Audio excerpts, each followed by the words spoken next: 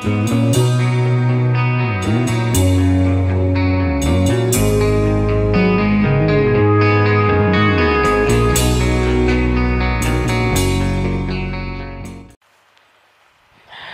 guys, so how's it going today? So welcome to a crappy, cloudy freaking day. It's been raining a little bit here and there too today. I think it rained most of this morning, but yeah, it feels like it's kind of misty a little bit right now too. Well, there's a truck here too. So yeah, this is kind of going to be, I guess, I don't know what you want to call it. Maybe like kind of like a response video to BUZZSAH'S video where he was talking about the CB stuff, and get some lights going here so you can see. Freaking cold out too, and there's been this red car over here sitting at this house for quite a few days now. It looks like a pretty fancy red car too. It's got some nice rims on it. But anyways, yeah, this is kind of a video response to his video, talking about some stuff, and he was saying something about the forget what he called it, something for when you transmit or whatever. That was going to be pretty high amperage or whatever. I don't really know exactly. I kind of forget now. But the thing is that in my book, it only says 4 watts, which I think I tried to Google it, and Google wouldn't help because I think I was doing it wrong, but whatever. So sometimes Google won't work for me. But yeah, and I went and I didn't say anything in there in the book or what to use, you know, for it. Just said 4 watts, so that didn't tell me much there. But the thing that I should have did, which I didn't do, which is, you know, I don't know what you want to call it, it's my bad, you know, is that I should have pulled the fuse out of one of those wires for the power, because I think both of those power wires came with a fuse in them, and that's a 4 amp fuse, because I pulled it out and I looked at it. See, and the thing that I got coming is only a 2 amp, and my uncle thought that would probably be more than enough, so that's why I ordered it, because he thought that radios would only take a certain amount of amperage, you know, to run and transmit with. So I think I'm probably going to have to invest in another power supply, which means I probably have to invest in a bigger one. So I think he was talking about getting a 7 amp, or at least maybe a 10 amp. Probably no bigger. Well, you can go bigger if you want, but I only plan on running, you know, the CB radio. I don't plan on, you know, I don't plan on running anything else unless I get, you know, a UHF radio later on in life, but not right now. And if I do switch over to UHF, well, then all the CBs are going to be going because I'm going to be needing them. But for right now, I'm just going to be sticking with CBs because that's just the way, you know, it's cheap and it's free. Basically, you know, you don't have to really pay for it, so you just have to buy the crap to make it work, and that's it. You don't have to have a license. You don't have to go to class, you know, to get a license, you know, like you do with UHF. You got to go to class or whatever for that. You can do it online too, I think. So, but I'm not doing that right now. I ain't got time for that. So, but yeah, so the power supply that I ordered was only 2 amp, which, I mean, it's a little bit more of an improvement than what I'm running right now. That's for bloody sure. So I may be doing a little bit better on that.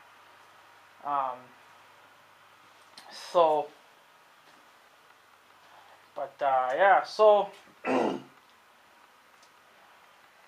right now I got the radio kind of, well, I pulled the power wire out of it because I wanted to see what kind of freaking amp, or what kind of fuse was in that stupid thing and in the wire. And that says 4 amp. It says F4W, so I figured that meant for 4 watts. What the F stands for, I don't know, because the book doesn't really tell you nothing. There's only like one page that tells you on power output and transmitter output and stuff like that, and that's all 4 watts. What that is in amperage, I don't know.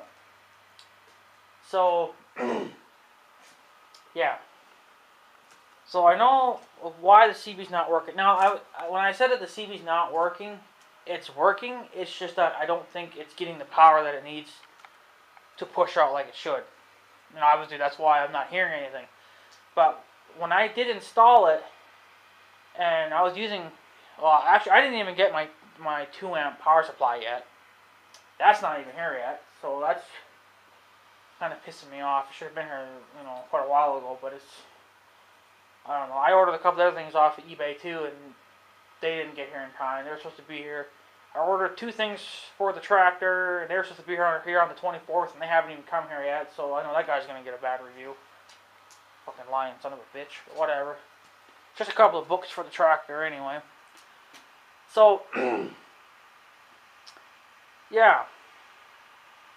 So, but the thing is that when I was in my garage, Big Red was in the garage, so the CBs are not that far apart, they're only maybe 10, 20 feet apart, right? So, we did do a little test, and he could hear me and I could hear him, but there was a little bit of static in between, but I think it might have been most likely because of the power supply. It just wasn't big enough to really get rid of any, get rid of the extra static or whatever the hell's going on. I don't know. So, but I know that it's working on Big Red because a couple days ago I went out into the field. I ran over to the farm, had to do a couple things there, and then on the way there and on the way back I was picking up truckers. And I know that antenna, is short. It only goes like 4 miles or whatever. It's not, it's more than enough, but I was picking up channel 19 decent. There were some truckers that were talking every now and then. But so then what I did is when I got home, I checked Big Red's radio one more time, and I was hearing some truckers, and I went over to the big CB on the house, and I wasn't getting anything. And I am getting the weather channels on the CB radio, so I know my antenna's working. And we're going to get into that too. But I think I have an idea of, there's I'm going to say that there's two main reasons why this radio is not working. It's not performing to my liking. And the one is probably the power supply. It's obviously not big enough to do what I need it to do. The 2 amp may do a little bit better, but it's probably not going to help a hell of a lot. So, I mean, this power supply I got now, cost me like $30. So, I guess I could just turn around and sell it back on eBay and get my money back out of it. But, then you're kind of losing a little bit of money too, because then you have to go to the mail and ship it out or whatever, and they charge you by weight or whatever. So, I mean, it wouldn't be that heavy, but they're going to charge you a little bit. So, and, well, we'll get into the second thing, but when he was talking about the antenna, he says that the mobile antenna needs a big ground plane or whatever, or a big grounding surface, like a car, if you were to put it on a car, it would use your car's chassis, and the body, if it was steel, it would be using that as your ground pretty much. So, the thing is, yeah, it works. That's the main thing. It works on cars. But it works on houses too. And the reason I say that is because if you look it up on YouTube, and I'll even post a link below, and BUZZSAH, if you're watching this video, I want you to check that link out. It's not spam, okay? I'm not going to spam you with anything. It's a YouTube video. He's running a 102-inch whip antenna on top of his house, or his workshop, whatever the hell it is. It looks like a house to me. But I'm thinking another reason why, even though I have my antenna grounded, you know, and it's got a pretty big, you know, the tripod's pretty, you know, not super huge, but I mean, that acts like a grounding surface too for it. But I think what I'm missing is I'm missing, I forget what they call them now, ground planes or something like that. It's like little, my weather radio antenna has them. They're like little antennas that stick out, and I think that's supposed to help increase your grounding surface or something like that anyway. So I'm thinking that's what I'm missing, is that I don't have those big grounding antennas on the sides. Because if you go check out this guy's videos, that's what he's got on his. Is those little, you know, his antenna goes straight up, and then he's got these little side antennas or whatever. They just kind of drift into nothing, you know. They're probably, you know, 3-4 feet long or whatever. And I think that's, well, I think he's also got he might have I think he's got a copper rod in the ground too, so that, you know, it's like 8 feet long or whatever. See, I didn't do that. And I don't know what's the difference, because it's copper either way you freaking look at it. You're grounding it to copper piping in your basement, or you're running one in the ground. Well, what the hell is the difference? Because you got about easily 100 feet of freaking copper pipe running around in your basement, you know. So that should be, and I think that's grounded to the ground too, because your pipe goes into the ground. So it should be grounding okay. I think it's grounding okay there, because if it wasn't grounding at all, I don't think I'd be able to even pick up weather channels. And I'm picking up basically all about, I think I'm picking up about the same as what my weather radio does. So, I mean, you're not going to get all 10 channels, but you're going to get what's local to you. And I get I think about 3 or 4 channels. One is Canadian, so yeah, one's Canadian, and I think there's 2 out west, and then there's one here in my county that we get. So, which the one here in my county does me no good at all, because the storms always come from the west, and by the time my weather radio goes off, the storms are already on top of us, or they're already past us. But I already figured that out, so now I'm getting North Dakota's. I got North Dakota's codes punched into my radio, so now I'm picking up their shit before. So before the storms even hit, you know, they're easily probably 10 miles away. You know, I get heads up before they even get here. So I know that my CB's doing good on that, but like I said, I just don't know why I'm not getting anything on the CB side. But I'm thinking, I don't know. It really shouldn't be a grounding issue, just because if it was a poor grounding issue, you'd think that it'd be that way on the weather channel side too. You wouldn't be picking up any of that crap. You know? So, I don't know.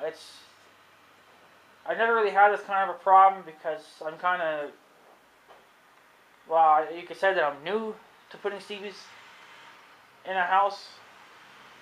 But, holy shit. But I'm not, like, super new, because I have a CB on Big Red. Now, that's grounded to the frame of the four-wheeler, so, you know, CBs are never going to be exactly perfect. I mean, that's just the thing, you know. Even with Big Red CB, I think every now and then I still get some static. I mean, well, that's because I don't have a filter on there, you know, to get rid of the extra bit of static and whatever. You can order filters for them. You know, you can order one for the power wire, and then I think you can get one for the CB wire. Because Big Red was always getting so much static, and then when Big Red's fans turn on, I get a lot of static, or I get kind of like a screaming sound coming through my radio. But that's because I don't have that filter on that wire. I've been meaning to get one, but just haven't gotten around to it. So I don't think that's the issue for the house. So I'm thinking maybe it's just because of the the power supply that I'm giving it now is not big enough, so it's not pushing out. I don't know. Because, I mean, it works fine on the weather side, so why would it not work on the CV side? And then he was saying that you'd have to put, if you wanted to use this kind of an antenna, you would have to put like a 30-foot rod or something on top of that, or underneath that, your antenna would go on top of that. Well, I'm not getting a 30-foot pipe. That's just stupid to do. So, if you had to do that, you'd just be better off getting like an 18-foot base station antenna. They're only 18 feet tall compared to a 30-foot pipe, 30-foot pipe plus another 102 inches on top of that, and whatever. It's getting up there too high. That's the thing. So that's why. Well, I didn't really want to go with the base station antenna either. I mean, I have thought about it. Don't get me wrong, I have thought about it. But I don't like the fact that they go way out. I mean, for that one that he was talking about, that's that one there. He was talking about 18 feet tall, and it's just like a big piece of PVC piping or whatever, pretty much. I think the range on those was like 15 to 20 miles, and I'm not using the CB to talk to truckers or just listen in the chatter. I'm basically using it for when I'm here in town or when I'm out. The main reason why I'm doing this is because when I'm out in the fields, either it's at the farm, out in those fields, or it's way at the end of town, when you go into certain spots of the fields, you lose signal with your cell phones. There's no signal. And apparently there's supposed to be towers around here, but that's a bunch of bullshit.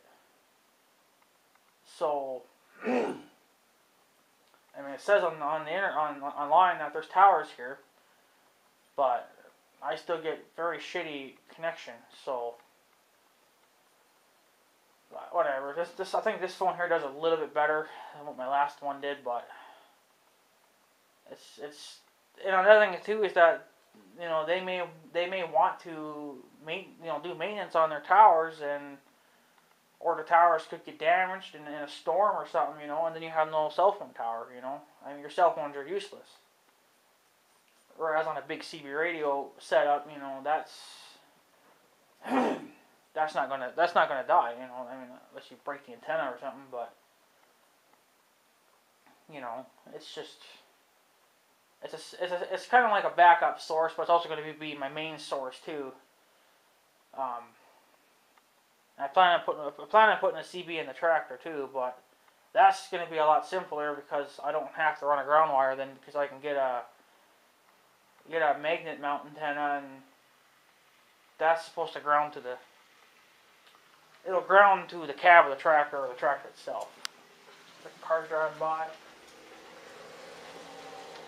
That's actually, I think that's the neighbors.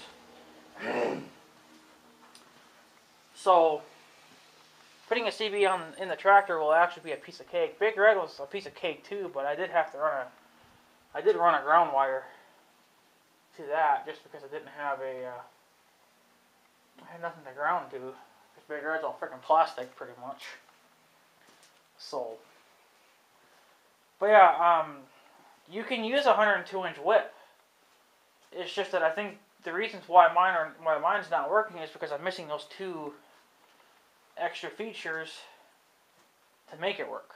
I think it's not getting enough power, and it's maybe a poor ground, something. I don't know. I mean, yeah, I grounded it, but that may not be enough. I mean, that's only 14 gauge wire, so apparently it's enough on Big Red, but Big Red's a smaller machine too. So, and the antenna's way the hell smaller.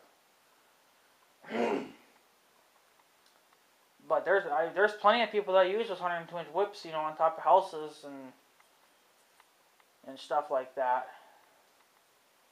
So, and I don't really want to have to get rid of it. I know he was saying, you know, you'd be better off getting that, you know, base station antenna. Oh, yeah, but I bought this now. So I kind of have to make it work because I'm not going to spend more money, you know, trying to make a different setup work, you know. And he was saying something about my SWR readings. Well, they're perfect. I hooked my SWR meter back up to it because I think I had messed with it on the radio side. Because my radio does have a built-in SWR meter. It's just that people recommend to not use them because they're not accurate compared to if you got one that was separate, which I do have one. That's how you think I got Big Red tuned. You know, I had to get a tuner to tune it. So I do have an SWR meter. It came with that jumper cable too. I got all this shit off of rightchannelradios.com. So you know they had all that stuff there that I needed to get Big Red going and for the house. So. You know, see, and the thing is, too, with the base station antenna, it's just that I don't need to go that far out. You know. So, I mean, yeah, it would probably work. But this antenna here, I think when you get it tuned just right, it's supposed to go anywhere from 7 to 10 miles, which is still overkill. But I probably could have gotten another antenna just like what's on Big Red, and it probably would have been just fine. Could have probably gotten a 5-foot, probably would have been alright. Big Red's antenna is only a 4-foot, so probably less than that now, because I had to cut so damn much of it off to even tune the damn thing right. So, and the thing with the 102-inch whip antenna, that's I think already kind of like pre-tuned because you can't tune them, you know, very well. I mean, you can't take the antenna off and then cut a piece off and then put it back on there. I can't do that. So, but then when I went and checked the SWR readings, you know, I think channel 1's at like a 1, so that's absolutely freaking perfect. And then I think channel 40, I think was at a 1.4, so it's pretty close to what Big Red is. Big Red's slightly higher than that. I think Big Red on channel 1 is probably on 1.2 or something, and I think on channel 40 it was like a 1.4 or 5 or something like that. So I mean, Big Red's is within reason. You know, he's within the safe zone. I wouldn't want to go any higher than a 2, that's for sure, because over that you're just gonna start ruining your radio. So, but the thing is that I don't know how. If I had to put those extension antennas on or whatever to help with the grounding issue, I don't know how the hell I do it because the tripod, you know, I don't know. It's too damn windy out there. It's really cold today and rainy and freaking windy and cold. So I'm not sure. I'll have to maybe watch that guy's video again. I'll have to find it. I know I got it saved somewhere. See exactly what he did. But then again,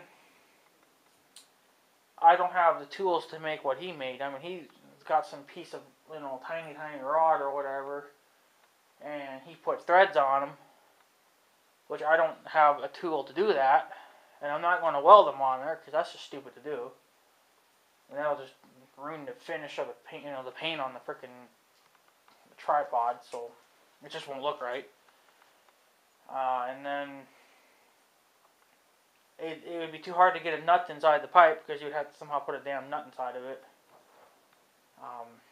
Well, if you did it way at the top, where you could just maybe stick your finger in a little bit and you'd be alright, but I don't know. But that's the only thing I can think of doing, because even if I went and got a base station antenna, I would still have to mount it to the tripod, because I'm not taking the tripod out now because it made holes in my roof, obviously, and I don't want water getting in. And it's getting too late in the year now to be swapping, you know, shit around. I already put, you know, $400 into this already, so I got to make this crap work one way or another. And I just got to figure it out. So I may have to get my uncle back up there, I guess, and I'll have to pull the pipe out that the antenna's mounted to, and somehow I don't know what I could do, or I don't think. Well, I know that I got some roll of 14 gauge steel wire, but I think that would be kind of too flexy in the wind, and that might just end up bending, and I don't think it would break unless something hit it. But the thing is, if something did hit it, it would bend, and then it would be out of whack. You'd have to go back up there and bend it again, right? So you'd be better off putting something that's either stiffer, or you would have to put it on a spring or something, so it allows it to flex. Because I don't know if tree branches would ever hit it, but I think there's been a couple times a couple of branches have hit that weather antenna, because I've heard some branches hit the house. So, but that's hardly ever. Maybe once out of a whole year or something that happens, but I don't know. But the only, like I said, the only reason why I didn't go with the base station antenna is just because, another thing is too is that they're too high. I don't need some stupid pipe, sticking 50 million feet into the air, and then the fucking FAA comes after me, hey, your damn antenna's too freaking high, I don't need that. So, I think you're okay, but, I don't want to have to do that, because I'd have to change everything over again to make it work. So, now with it getting to be so freaking cold in the year, now this time of the year, it's time to just not do much of anything anymore, because we're not going to get any more nice days now. Whatever's left of this week, which probably by the time you even see this video, this week will already be done. After that, it's supposed to start getting colder, and supposed to really go south after that. So, yeah. Not too sure what else I could do, so, because I think it'd be, it's kind of a waste of money. I thought it would work, because it's, there shouldn't be nothing wrong with the grounding. I figured maybe it had something to do with the power supply. Maybe that was definitely on the weak side, but it is. But I only got a 2 amp one coming right now, and and I got to turn around and go buy a bigger one. Well, hell, you're probably talking closer to 50 or 60 for a bigger one. So I guess if I have to go bigger, I'm going to have to wait now until possibly payday. Payday will be a better day, because there'll be some money left over. I can't keep spending money, because I got to save money right now, because I'm waiting to see what the hell's going to go on with the tractor, because I need money to finish that, and because the damn tractor's still at the frickin' shop. They're still waiting on that damn rim. They did everything else. They said the only thing that's stopping them is that fucking rim. Where the hell they ordered that from, I don't frickin' know. I was like, geez, what, you ordered the damn thing from China or something? Like, holy shit. My tractor would have been at the shop now 2 weeks at the end of this week. It would have been a full 2 weeks that they would have had my tractor already. So, and then after they do get the fucking rim, and they put that on, then I have to go over to this guy over here where I get my gas from, and he has to pull the calcium out of the other wheel so the tractor's balanced. And that's probably going to cost a couple $100 probably. So I don't know. So right now I gotta keep money. Right now I'm just going to have to make this 2 amp power supply work. It'll be a little bit better than what I got now, because the one that I got right now is only a 500 mA, and that's nowhere near enough, I guess, for it. So a 2 amp should be a little bit better on it. And really, it only needs 2 more amps after that, because apparently from the fuse says it only needs 4 amps. But that's a 4 amp fuse. But so the radio itself cannot be pulling any more than 4 amps. Because if it was, then you'd be blowing the fuse out all the freaking time. Because then the fuse would not be big enough then for the radio. So my uncle thinks it's probably at least pulling 2.5 when it first transmits or when it first fires up and stuff like that. But once it just idles, it's, you know, it takes very little power then when they're just idling. So I don't know, I'm gonna try it with the 2 amp some bitch, and then if I notice that I'm starting to get some traffic, then I mean, then after that it should be fine. You know, I mean, I'll probably still have to upgrade, you know, to a 4 amp or 10 amp or whatever the hell it is, and then see how it is. The thing that I want to do is that I want to get on Big Red and I want to go out into one of the fields and test the CB, you know, test the CBs out and see if, you know, if the range is even going far enough to where I need it to go. I really only need it only needs to go, for me anyway, only about a mile. Because I don't really ever go beyond that, and if I do, well, you know, so yeah, that's the thing, you know, I mean, it's only got to go about a mile, and obviously I don't think it's even going a mile right now, because why the hell am I not getting traffic, you know, I don't get it, because I'm not getting anything on the CB side, but I'm getting weather channels, you know,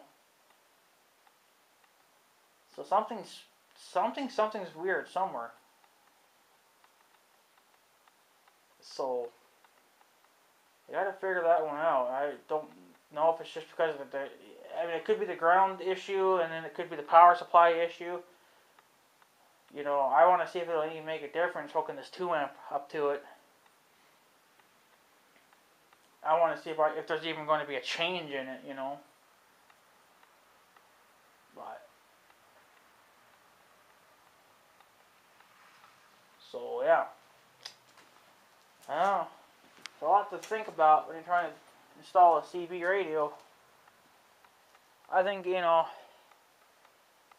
if you really are going to install a CB in your house, I think, you know, you're better off, really probably just better off getting a base station antenna. But I'm not doing that because it's not because they're expensive. I mean, they're only $100, which is, you know, I ain't gonna cry over it. But the thing is that they're overkill for what I need it for. Even this 102-inch whip that I have now, it's overkill for what I need it for. I just got it because I liked it and I wanted to try it out. So, and yeah, I did know that the antenna was the hot side. I knew that because I had to figure that out for Big Red, because even when I was installing Big Red's antenna, I wasn't sure. So I had to read the book on the antenna, and it said that the antenna was the hot side or whatever, and the ground was just the ground. So, or the mount or whatever was the ground and shit like that. So I know, you know, a lot of things about CBs, but then there's still a lot of things I gotta learn yet too. So, and I'm not gonna learn all that freaking code shit, because, you know, there's like codes like code numbers you can use. You know, I guess truckers use them when they talk, the other truckers. I'm not gonna bother with that shit, because I'm never gonna probably ever talk to truckers. It's only gonna just be for, you know, from Big Red to the house, you know, and if my grandma wants stuff in her house at some point, I don't know. You know, and then the big tractor will get a CB, which won't be a big deal, because I can just get a magnet mount antenna and it can ground itself to the roof. Because the roof is steel. So, but one thing at a time. One thing at a time. We gotta figure out this house CB shit. But that's the only thing I can think of, is that the power supply is too little, and I have the wrong kind of grounding system going on there. Because the other you can look it up. There's other people that do it, and they don't have their antenna on a 30-foot rod pipe. You know, they don't. The guy that I think that I'm showing, that I'm putting the link below to this guy's video, his antenna is not even, his antenna is no higher than mine. Actually, his is a lot shorter than mine. So, but he's got those little ground plane antennas sticking out on the sides, and maybe that's what I'm missing, because I need a ground. I need a better grounding system for it. If that's the case, I'll have to just take the damn pipe down, and I guess if someone knows how to make some metal or wire or whatever that, you know, are like tiny little pieces of rod, and then if someone knows how to thread them, and then I guess I can just buy the nuts for them at the hardware or something and just have to thread them on. Because that's basically that's what this guy did on this video. He changed his grounding rods out because apparently his that he had in there before weren't big enough, and they were giving him kind of, you know, wonky readings. So then he got a different set, and apparently he's doing better now. So you can't use the 102-inch whip antenna. You just got to make sure that you do it the right way. And my way is not the right way right now. So, but I'm leaning more towards I got a poor ground system going on, and I'm not giving it enough power. Not saying that the 2 amps going to do any better, but it may help it improve it a little bit. But I'll have to upgrade, I guess, to a 7 or a 10 amp power supply then. But right now, this 2 amps is going to have to work. Until payday, and on payday I'll order a 10 amp or something, you know, and then whatever from there, right? So, and then if we still don't get anything, well, I'll have to just figure out that grounding shit then.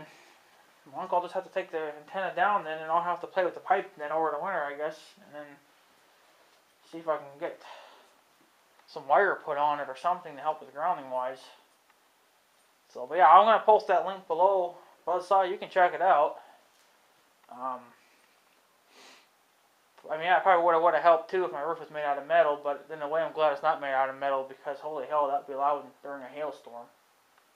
I mean, yeah, that would be perfect, because in hell you wouldn't need to run a grounding wire then, because it would ground to the roof, but it would help to get rid of it a little bit. It would make it do better. That's what I'm trying to say.